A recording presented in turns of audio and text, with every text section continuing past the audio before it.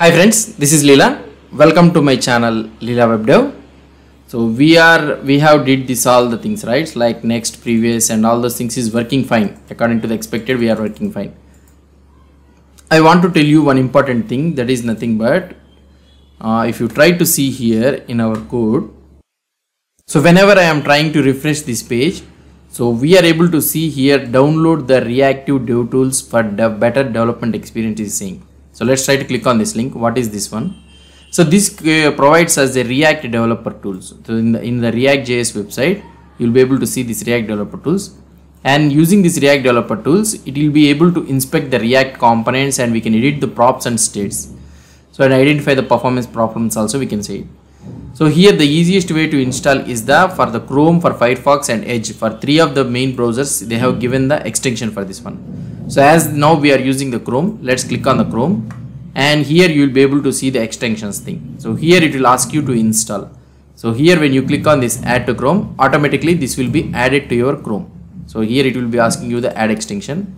If it is already installed in your system and you are not able to see this one means, so then you need to enable this one. So here that has been added. Now if I refresh this page, let's try to see. So here now the message has gone, so that means React developer tools is there in our system. Then you will be able to see two options like components and also the profiler. Okay, so we'll try to see about this profiler afterwards. First components, let's try to see the components. And here if I open the inspect element again, maybe some problem is there I think. So if I try to open the inspect element again, yeah, here this is our components. And here right now we have only one component, that is an app component. So here you will be able to see this app component.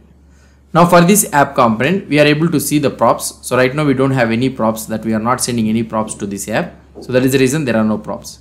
And here we are having the state data, that is nothing but two state data is there. First one is the step and another one is the is open. So these are the two steps which you are having. These are called as in state data, piece of state data or state data. And these are created using the use state hook. Now if you want to change it means, so here you can change automatically. So here if I try to change it to step 2 means you can change it here. Now here automatically the two steps will be highlighted. So this will be very useful for us when we are trying to debug the code or what is the current state of this one whenever any application, the large application, if you want to check it. So this one will be very much useful. If I try to make it false here, automatically so this one will go away, and if I try to make it true, so we can do it. So like this we can change the state through the upfront so that we can see the action, how this one is doing on, how the application is behaving with the state. So this is one step which I want to tell you. So this React developer tools is one of the important concept which I want to tell you. So we understood about the React developer tools. Before closing of this one, I want to tell you another concept also. So right now here we are using set step to step plus 1, right? Now if you for example, let's say that if you are using set step plus 1, so let me make this one smaller. Yeah, I have made this one smaller. Now if you see here, so here we are able to see next step and send. Now here we are updating the state data. That is nothing but the step is the state data. We are updating the state data based on the current step. So based on the current state. So now whenever you are trying to do it, for example, let's say that we are using set step of step plus 1. So right now it is in 1, right?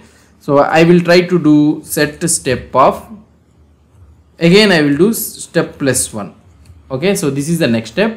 So again I am doing step plus 1. So that means whenever I click on this one, so what could be the step? Automatically it needs to jump to the 3 instead of 2. So this is the expected behavior. Why? Because we are jumping from set step. So first one is 1. So 1 plus 1 2, and again the step will be 2, 2 plus 1 3. So that means the step value should be 3.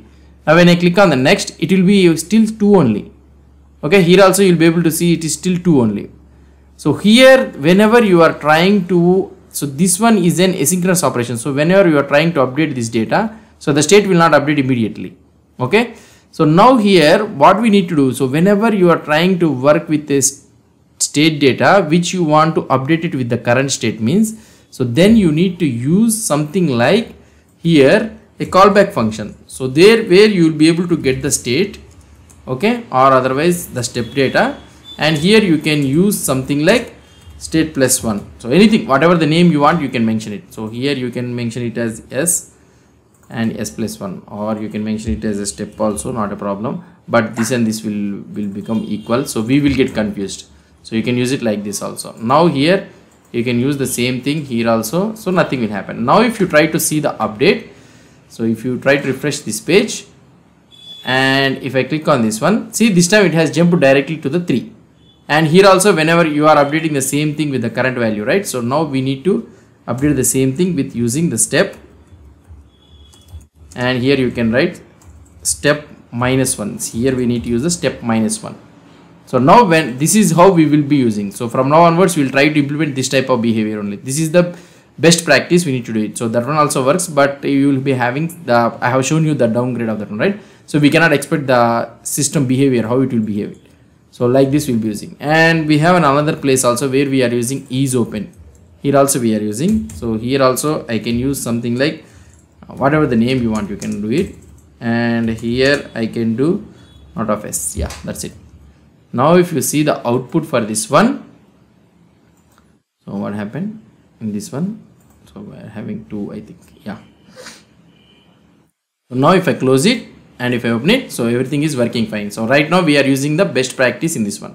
So this is the thing which I want to tell you. The state data, whenever you are trying to update the state data using the current state means, then you need to use a callback function like this, where you will be getting the current value of that one, so that you can increment it and you can return it. And another one is the React developer tools, which we have learned it. So if you want to install it means, always in the console you will be able to see this message. So you can click on that thing, it will redirect you to the message thing, whatever the browser you're using, whether it may be a Chrome, Firefox or Edge, you can install the thing. If you can install it in the extension thing. That's it guys about this concept. What I will do is I will commit this code in a new branch, video-21, and I will commit this code current state, and here let's commit this all the code. Let's commit publish this branch also. So now that's it. This is all about the concept. So now whenever you have a doubt or anything, as usual, you know, so I have committed in this one. The description, the GitHub repository link will be provided in the description below of every video. So whatever the code you may be having doubt, you can go to that particular branch of that video and you can refer the code. So that's it guys. So hope you understood about this React developer tools and also the state concept, how we need to use the state. If you have any doubts or any suggestions, please post the comments below to this video. And if you like this video, please do support me by subscribing to my channel. Thank you.